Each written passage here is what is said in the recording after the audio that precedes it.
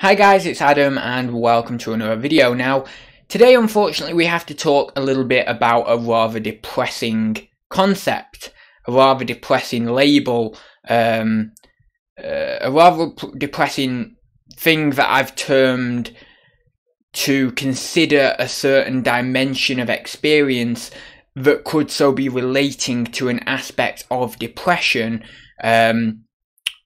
or an aspect of a neurosis that's born from certain complexes. Now, I've termed this thing, I don't know how I came up with the name, it just kind of came to me, and I've termed it the Nihilism of Normality. Now, I've got a little quote here from my Dreams book. The nihilism of normality is a phenomenon that is best described by a feeling of intense mundanity that is mixed with an atheistic depression centered around the psychological, societal, and biological mundane disgust of existence. So of course from that quote we obviously understand that it's related to disgust, and if you're not aware, which you may not be aware, there is a facet of experience or of personality, let's say, called disgust sensitivity, and that relates of course to how sensitive you are to things that could be termed disgusting, messy, chaotic. So you obviously have a strong aversion to those certain things if you're high in disgust sensitivity compared with whether you're low in disgust sensitivity. Now, I've not done any test as of yet on disgust sensitivity for myself. I don't know whether there's one out there. I've not actually checked. There most likely is. There's probably some way of doing it in a self-report with a Likert scale of 1 to 7 or 1 to 5. It's just I've not researched that particularly. But I would probably say that I'm quite average in disgust sensitivity. I wouldn't necessarily say... Of course, in certain experiences, you can feel as if you're high in disgust sensitivity. We all can. But generally, on a whole, I wouldn't say I'm particularly high in disgust sensitivity for the reason that I can be very, very messy and chaotic, and I can let mess build up. I can let plates sit in places and grow things on them if that so happened to happen. If that so happened to happen, there we go, that's a phrase in itself, isn't it? But if that happened, and I wouldn't necessarily have an aversion to something like that. The places where maybe I could argue that my disgust sensitivity is a bit more high is certain things like, well, what I've done is I've tried watching certain operations to get over certain complexes I have built around medicine and things like that, or medical complexes, or hypochondria, health anxiety and things like that. And I've tried watching videos of operations, and I tend to have a bit more disgust sensitivity around that. But again, a lot of people have that, so, and of course I have to be considerate of the certain things that I've had in my life that would then lead me to be naturally more of an aversion to those sort of stimulus. So, or stimuli. But, I would say on the whole I'm probably around average, not particularly high, certainly not low. So this kind of concept of nihilism of normality does relate to disgust sensitivity, and it is a part of it, but it also bleeds into some sort of depression. And let me give you an example of what I talk about with the nihilism of normality. So let me just reread that quote for you. So, the nihilism of normality is a phenomenon best described by a feeling of intense mundanity that is mixed with an atheistic depression centered around the psychological, societal, and biological mundane disgust of existence. So it's very, very powerful and very sensitive feeling, very depressive feeling of these experiences in reality with which we feel an intense disdain of our human condition. So let me give you an example. Let's say you've been drinking one night, and the next morning you wake up and there is a ton of cans and clothing and this and that and food on the floor and sick on the floor. So like, really, you've got in a total mess that only happens once in a blue moon. But you have this kind of feeling within the feeling of the nihilism of normality, of this aversion to that particular environment, and an aversion to your body, and an aversion to how weak your body is in that moment, how horrible your body is, that it doesn't work for you, that it's ultimately going to fail on you, that you're going to go into voidness, into nothingness after your death, and you feel as if entropy takes a hold of you in a psychological setting, and all of what it means to be depressed comes into view, but in a very interesting way, within the context of disgust sensitivity, within the context of being disgusted by your very imperfect humanity. That is the nihilism of normality, the imperfect humanity and the disgust for it, and the aversion of your biological processes, your psychological processes, societal processes, expectations, societal demands, societal ideas and ideology and stereotypes, and all these sorts of things present within this incredibly deep-seated feeling that comes in and comes out. And you see, depression is a cloud over you. That's what depression is. It's a cloud that you can't see the end of, and you may just have about been able to see where it came from, but you're almost in this cloud in which is covering you. And when you're walking down the street, you're not being able to see colour.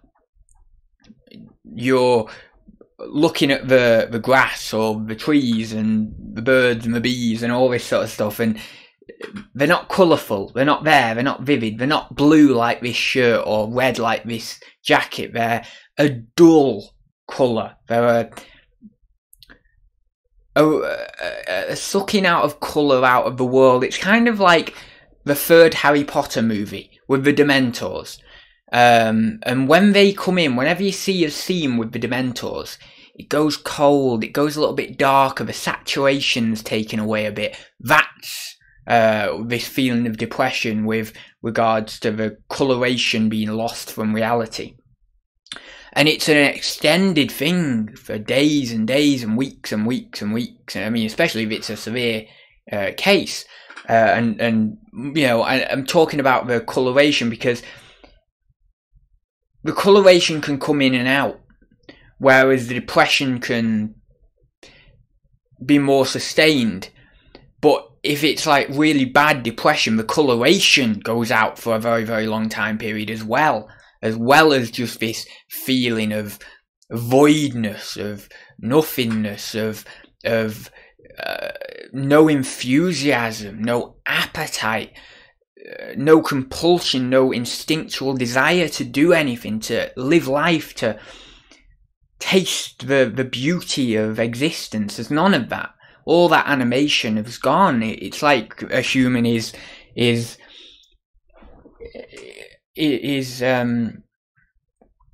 I don't know, is taken, their spirit is taken. It's not a nice thing at all. But it's not like that, the nihilism of normality. The nihilism of normality is a feeling that's more fleeting, that's more in a moment, for a few moments, for a few minutes, and then passes. And the nihilism of normality is a feeling that is directly relating to idealism. So the idealistic, the extremist idealistic individual feels the nihilism of normality because they've not accepted fully all the facets to reality and to what reality means and to what being human means. What being human fundamentally means is so expansive, so complex, so much more than we could ever think. But within that complexity lives 2 or 3 or 4 simpler things, which are good, bad, happy, sad, these sorts of things, in which we have experiences that are good and that are happy and that are rich. We have experiences that are sad, that are bad, that are mundane even, you know, in between really the bad and the good. We have this mundane experience, and we have experiences that are quite normal and quite average, and then we have experiences that are euphoric, and then we have experiences that are absolutely horrendous in grieving or in the loss of an important relationship or a friendship. And it's an idealistic, it's tied to idealism because the person cannot accept this fact, this very, very fact that existence is this complex structure and complex spectrum of experiences that includes the nihilism of normality. But the more you exclude the nihilism of normality as a possibility of experience, and the more the individual tries to run away into fantasy or idealism and runs away from the real world and normal life that we're seeing a lot of at the moment, I certainly see it a lot of with regards to pornography and things like that, if we're talking about in the realm of sex, let's say, in the idealization of beauty and things like that. But there's other ways, you know, that idealism comes in and that people just go down that route and don't actually absorb in a real extroverted objective existence in the real world. And they're more kind of introverted, closed off, and they close off the friendships and all this sort of stuff. And it's not a good thing at all.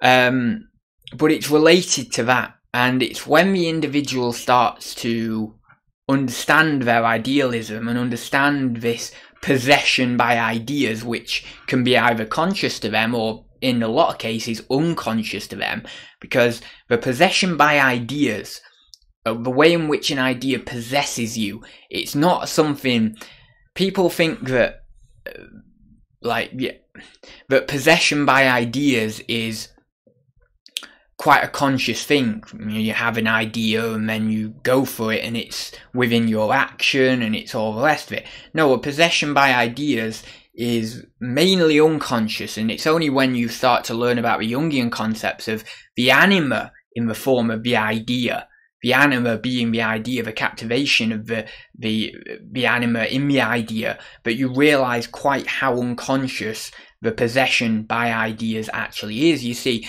the idea of an ideal standard of beauty and trying to attain that and trying to capture that, let's say, for example, if you're a man trying to realize that in some sort of pleasurable gratification in pornography, that idea has captivated you. That idea has, in a very feminine manner, possessed you and made you go towards that, and made you and directs you towards that. And it's a utilization of the instincts in the incorrect function. The correct function is going out there and having real world experiences. I don't care whether that's, personally, I don't care whether that's in casual sex or whether that's in a meaningful relationship or whatever. I'd like to think that it would be nice for you to get a meaningful relationship or do whatever, but I don't care whether whatever that experience is or whether it's, for example, that you're absorbing in things on the internet incredibly too much, aside from the whole pleasure and the sex and the beauty ideals.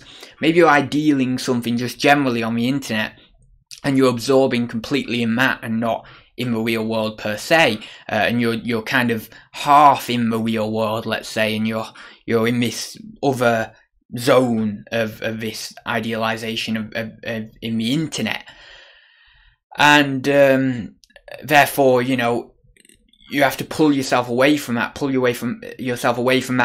reinforced behavioral possession as well, because it comes into behaviorism, and move away from that and entertain the idea of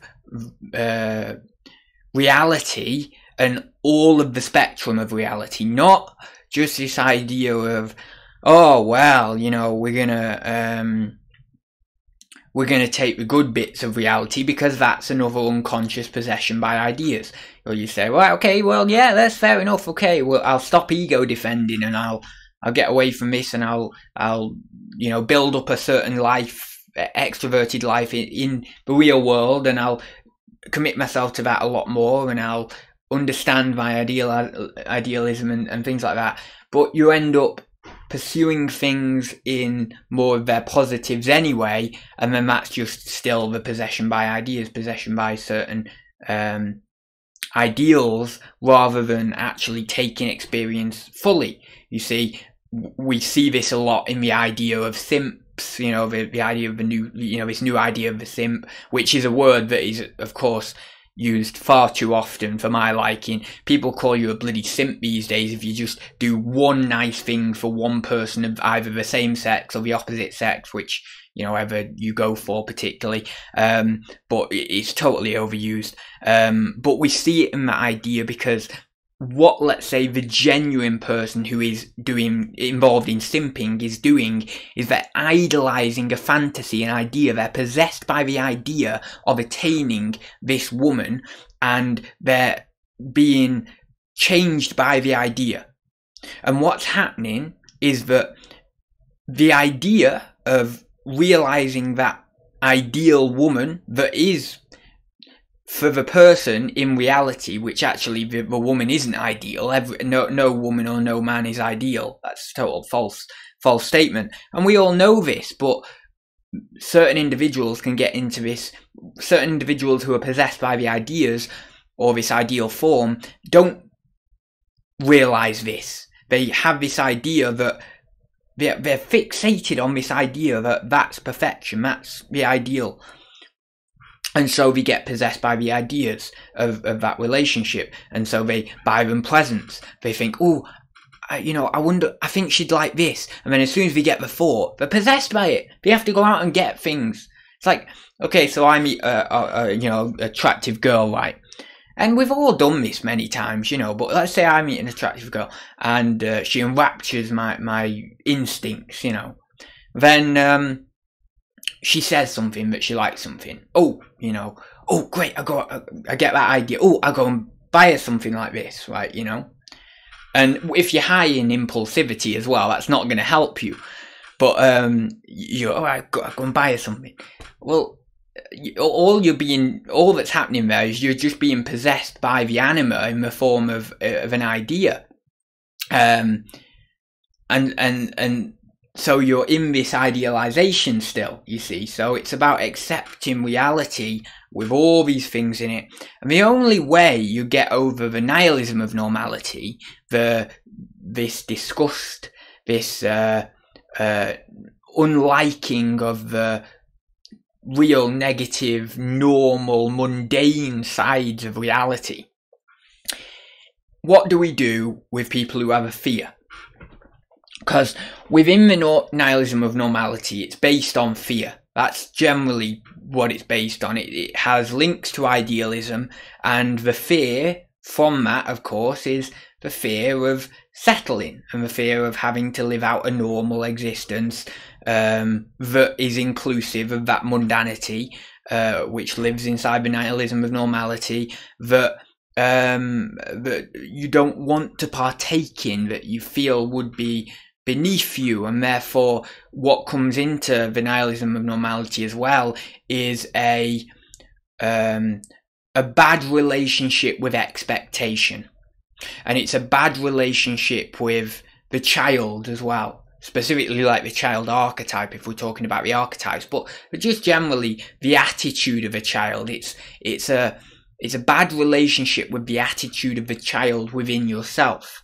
And because of course the child's the idealist.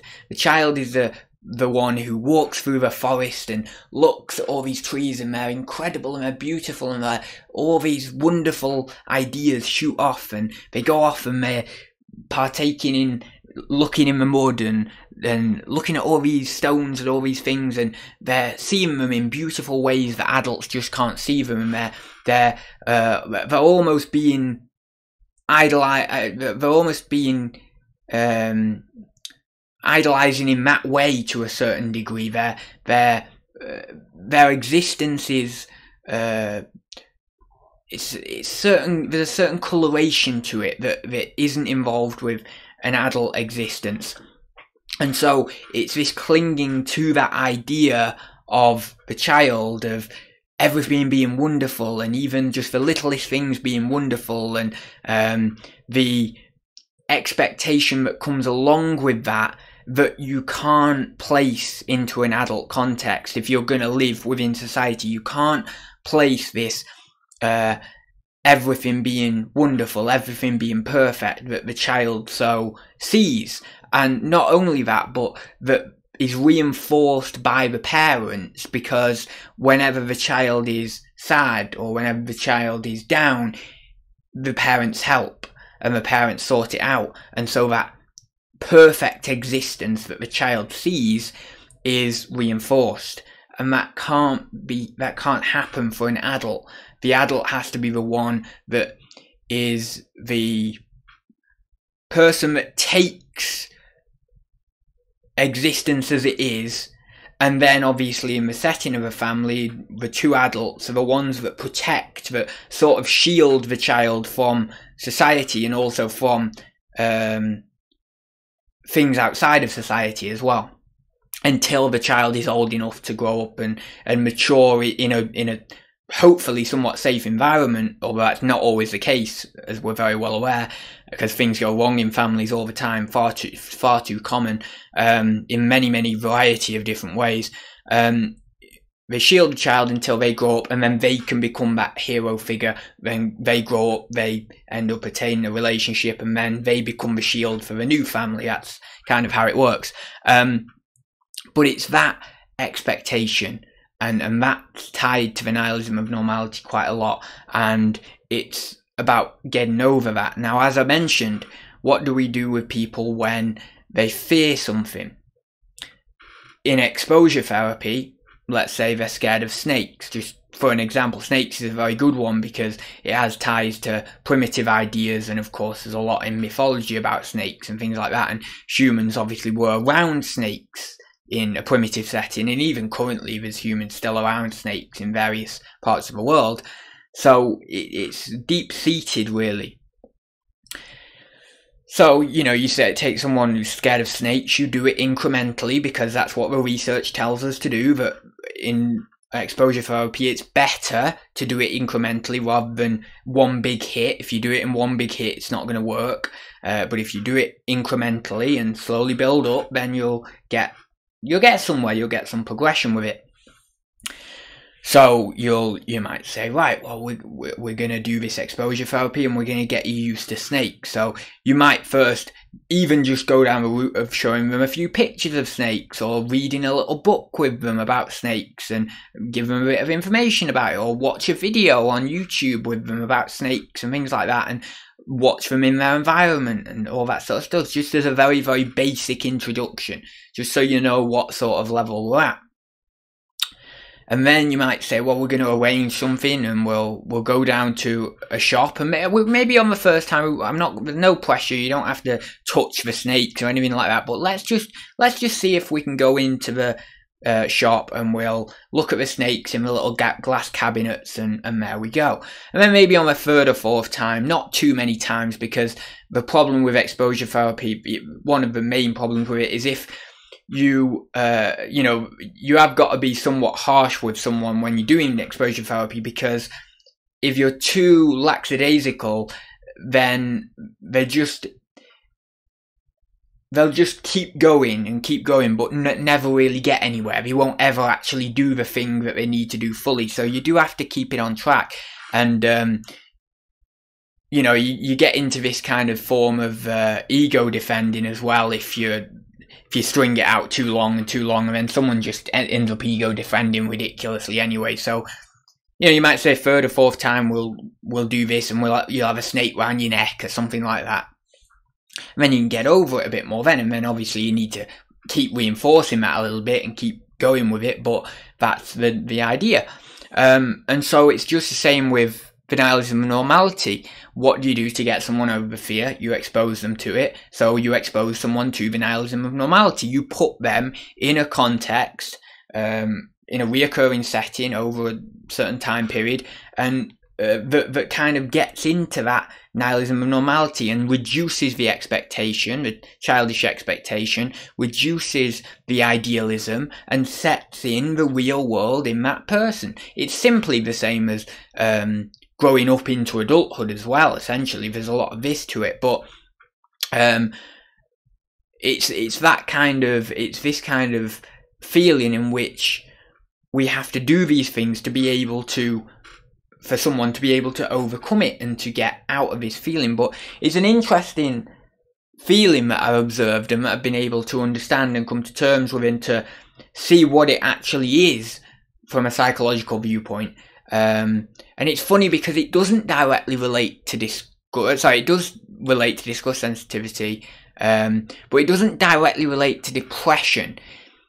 Because it can be inclusive or an aspect of depression, but it can also be as if there's like an unconscious depression present that's not really fully conscious to the individual, but also that they have this nihilism of normality feeling consciously. So they might have some sort of like weird unconscious depression that may arise from complexes, from build-up of psychic energy, mental energy in the complexes, and certain external stimuli constantly coming in, and the psyche's off balance because you've got complexes and you've got the external stimuli that are coming in and crashing against the complexes, and there's a lot of turmoil. Think about a rough sea when you're thinking about that, of the psyche like in balance like that.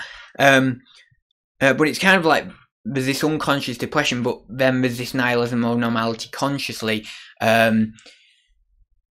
It's just about overcoming this and moving through the fundamental fear that lives at the bottom of the nihilism of normality.